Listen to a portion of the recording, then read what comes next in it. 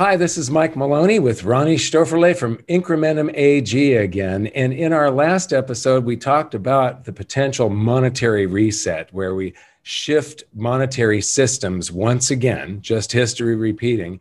And, there was this great meme that I was going to talk about in that episode of COVID being swapped out for global or for climate change. So it's an Indiana Jones thing where they're suddenly shifting things on us. Well, this goes right along with the monetary system. So, Ronnie, how are you doing, and what have you got for us next? Hey, Mike, good to see you again. We could discuss the crack up boom perhaps a little bit that my fellow countryman Ludwig von Mises talked about in his opus magnum, Human Action. And I think, what Mises describes is actually happening at the moment, because I can really sense that people are losing confidence in our paper currencies, be it the euro, be it the US dollar, whatever.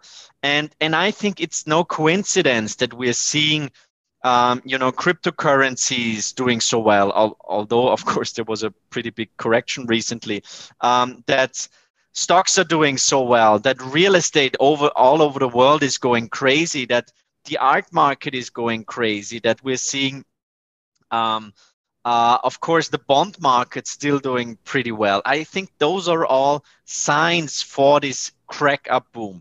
And what really caught my attention, and you can see it on page 2, was an Italian artist selling an invisible sculpture for more than 18,000 US dollars. So his name is Salvatore Garau.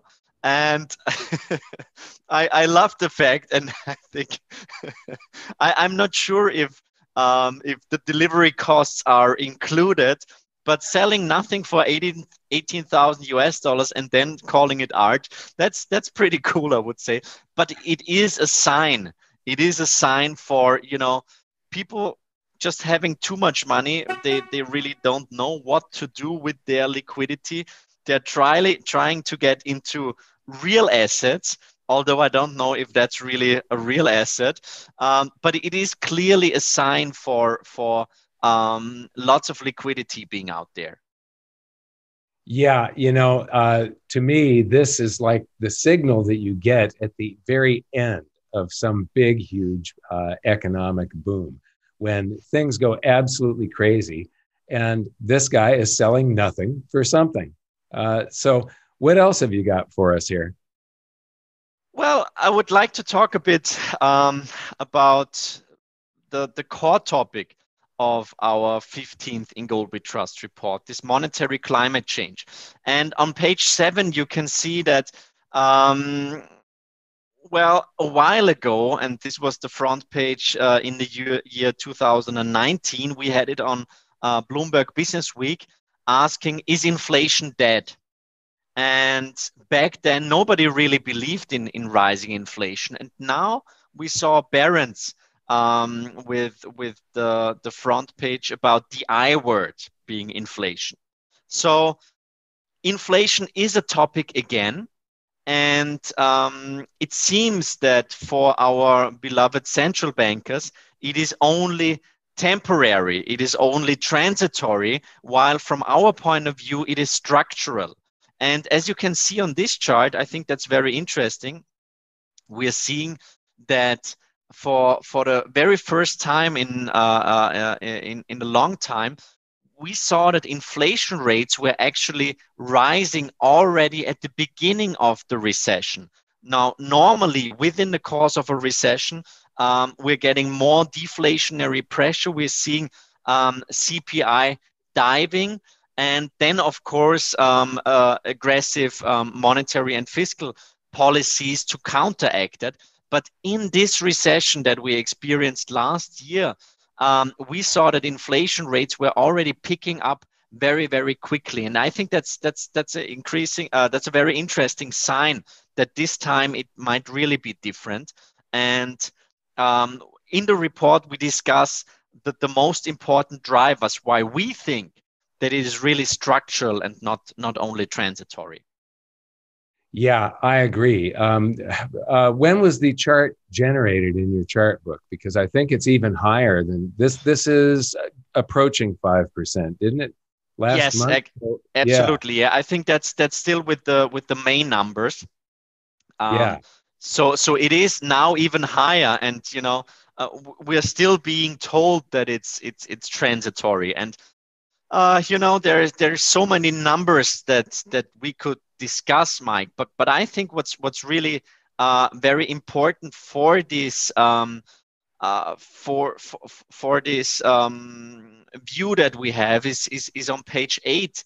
I think the fact that Janet Yellen, as the former head of the Federal Reserve, is now being the Treasury Secretary. I think the symbolic character um, cannot be underestimated. And from our point of view, it is really now fiscal policy that is kind of offsetting monetary policy. So I think we all discuss Fed policy a lot, but it is becoming more and more irrelevant. And this is exactly what many central bankers already said before the COVID crisis. In their speeches, they always said, well, actually, we are running out of tools. We can do more QE, whatever, but actually the biggest tool in our toolbox being interest rate policy, this is basically gone because we are seeing that negative real rates don't really work. And we see that, with rising rates, we would completely choke off the economy. So they always said, now it is the time of fiscal policy to really make a change. And I think that last year we really saw that. So I think that this that market participants should focus much more on the fiscal policy, especially coming from the United States. And I think the big difference is monetary policy versus fiscal policy. Fiscal policy works, of course, only for the short term. It's like if you drink like 2 or 3 Red Bulls, of course the effect kicks in very quickly, but then it fades off very very quickly too. But we're seeing a much more direct and a faster impact and consequence compared to monetary policy, where through quantitative easing, basically you try to stimulate the economy via the banking system, but you end up mostly with asset price inflation. So I think now, as we're seeing the economy kind of weakening, at least for most of the indicators that we watch, I think at some point we will see even more aggressive fiscal policy. I think that big government is back, not only in the US, but all over the world. I think people are accepting now that politicians want or try to fine-tune the economic cycle. This is well accepted, and I think therefore there will be more packages, more fiscal packages for infrastructure, for a greener economy, for education, whatever. So I think this is really here to stay, and I think the market will still be surprised by the aggressiveness of fiscal policy that will be ahead. Yeah, for our viewers, the difference between some people haven't really gotten the difference between monetary and fiscal policy. Monetary policy is set by all of the world's central banks, and it's basically how much currency is there going to be and what is the cost of that currency, the interest rate. That's monetary policy. Fiscal policy is what the government does. Are we going to do a bunch of deficit spending? Are we going to take on a bunch more debt? Are we going to pass this bill for roads and this bill for bridges and this bill for schools and this bill for aid to the stimulus checks? All of that's all fiscal policy.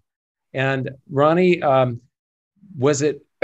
I believe that Chairman Powell made a statement or wrote, I can't remember, saying that the government needs to spend as much as possible, right?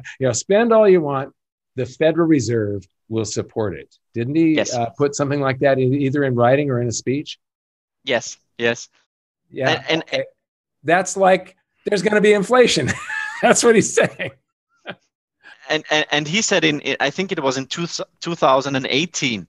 And I think this was really one of the most profound statements that any Fed chairman ever made.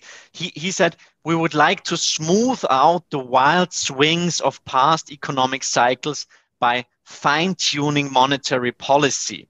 So I think, it is there is no discussion going on how much the Federal Reserve should influence markets. I think they see it as their job basically to micromanage the economy and the inflation and especially financial markets.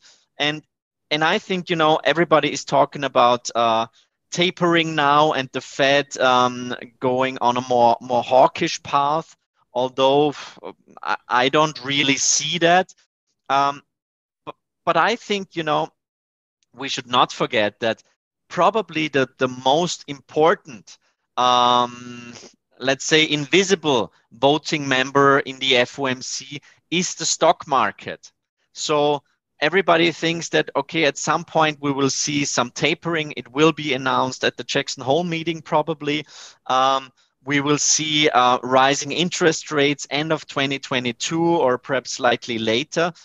But as soon as we see some volatility in equity markets, as soon as we see the S&P being down 5 or 10%, they will, of course, become more hawkish, more dovish again. And they will say, well, we will continue being on this accommodative path. And therefore, I think, actually the Fed is, I would say the Federal Reserve is trapped. They're being basically slaves to the bubbles that they blow, and there is no way out. And everybody who thought, okay, Jay Powell is different because he's not an economist, he's not an academic. I think we learned over the last couple of months that it is just more of the same, and that we shouldn't expect anything new coming out of the Federal Reserve. Right. And he's definitely taking a page right out of the Ben Bernanke playbook. Whenever anything happens, the solution is create currency. I want to thank you so much for the time that you've given me. And this interview is going to be continued. And I want to wrap up again with that same meme that we opened at. The whole world monetary system, when I look at charts, just everywhere I look, it looks like it's crumbling right now. It has taken a while. The cracks started to appear with the global financial crisis of 2008, but it continues, and things go along and continue until the day they don't. And then, suddenly things speed up very fast at the end. So it's important that people get ready. So I want to thank you very much, Ronnie, for this interview. It's very enlightening. You've got some great charts and great insights. Thank you. Thank you very much, Mike. It's been a pleasure.